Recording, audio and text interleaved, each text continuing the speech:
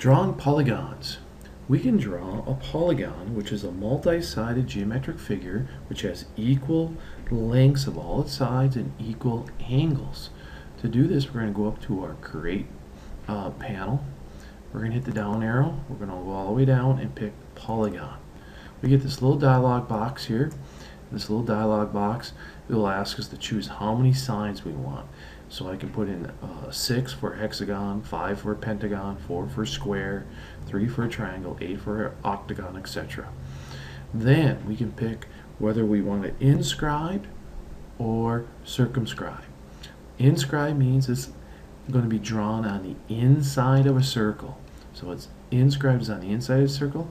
Circumscribed is on the outside of the circle. You can think of circumnavigate the globe, or in the words going around the globe.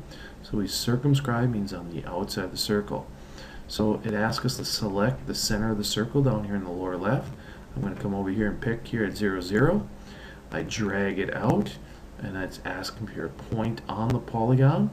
So I'll pick right there, and it drew me a 6-sided polygon, and it was inscribed. Okay, let's do this again.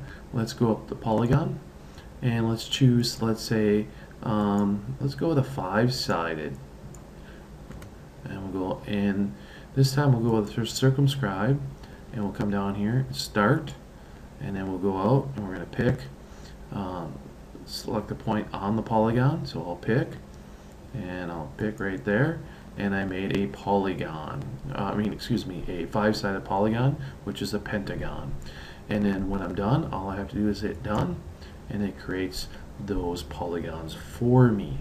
So I can create any number of polygons, all the way up 3 to 120, but typically, we only go up to 8 usually, and we can choose whether we want to inscribe or circumscribe and how many sides we want when we choose our polygon.